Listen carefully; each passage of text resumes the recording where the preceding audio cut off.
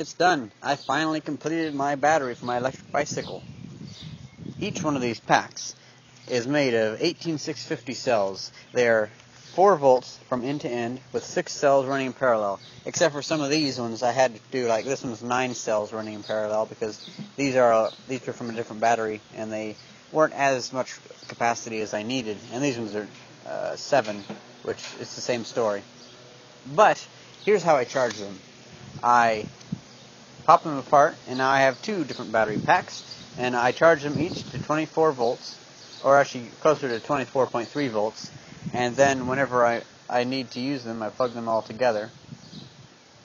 And currently they are at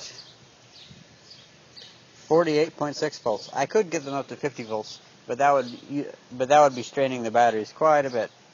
I'm even thinking about not even going all the way to 48 volts, but and prolong battery life even more.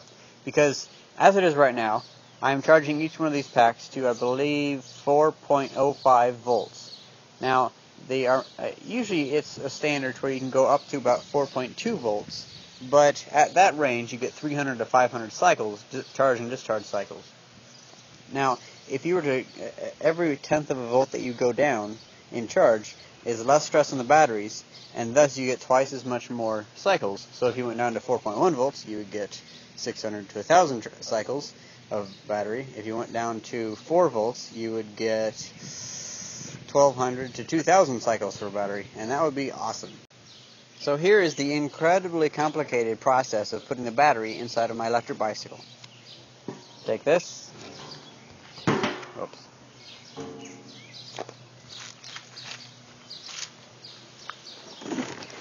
That's it. Now we just got to hook up the power connectors.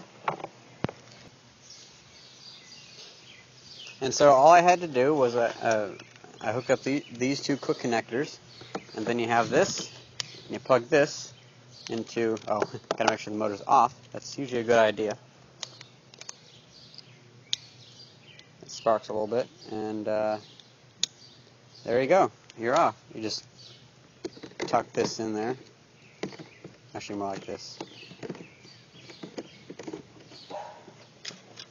And I have plenty of room to add more batteries, so I can always upgrade this battery pack. So let's go for a ride, okay? So here's the game plan. Do you remember that video I made about me taking my bike for a spin? Well, I'm going to be taking that same exact path. It's exactly 1.5 miles long. I'm just going to keep looping around, and every time I get back home, I'm going to check my battery voltage. Now, I already did the test last night with me pedaling. I just was pedaling lazily just to help it along. And I didn't really get the battery down to 100% empty. But after about 30 miles, or 27 and a half or so miles, I gave up because I'd wasted 3 hours on it, and it was 1:30 in the morning then. So today I'm going to be trying to do it without pedaling at all. Unfortunately, that will probably be very difficult, maybe even impossible for me not to pedal, since bicycles are, they tend to encourage you to pedal quite well, especially whenever you have the incentive of going further. So let's get going.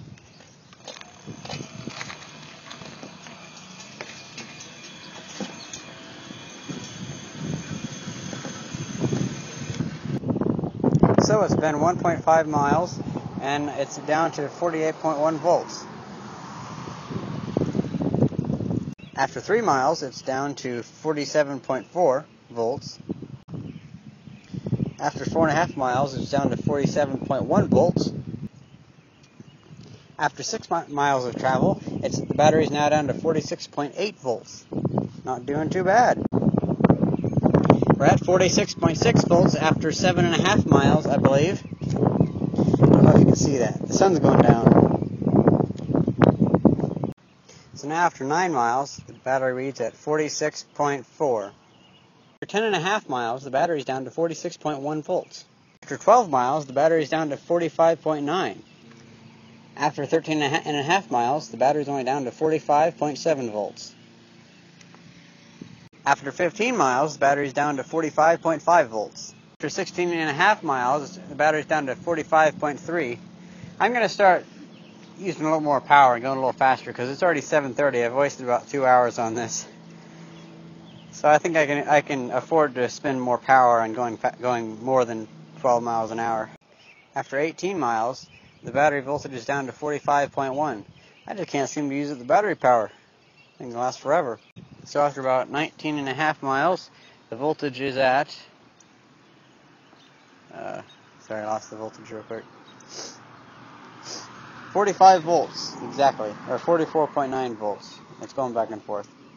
Now, I know the battery could handle another 10 miles, but it's starting to cut out, and whenever I pull a load off of it, the voltage drops a lot, so after this point, it would be required to pedal with it.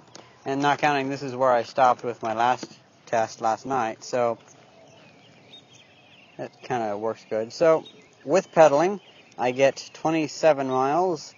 Without pedaling, I get 19 miles. Big difference. Oh, and it's not like I was pedaling like mad. I was just pedaling casually, like barely keeping up with it.